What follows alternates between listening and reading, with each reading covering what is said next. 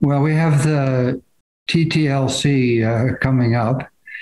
Karen Kelly is giving the opening keynote address. One of the issues with current therapies is whether patients with stage 4 disease can be cured, right? Certainly in the past, there was no cures whatsoever for patients with stage 4 disease.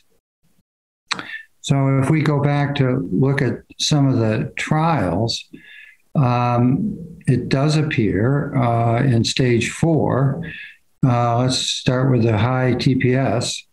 Many of the long-term survivals now that are coming from the original Keynote and Checkmate trials show 5-year survival rates of around a third.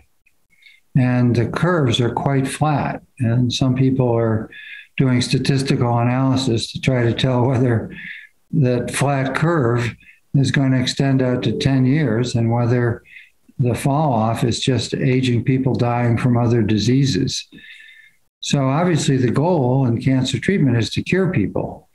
And in the past, it's been said that patients are not curable. And probably some patients are cured. It's still a minority, and we have a long way to go. In earlier stages, it's pretty clear that the addition of immunotherapy to chemoradiation in stage 3 disease improves the cure rate.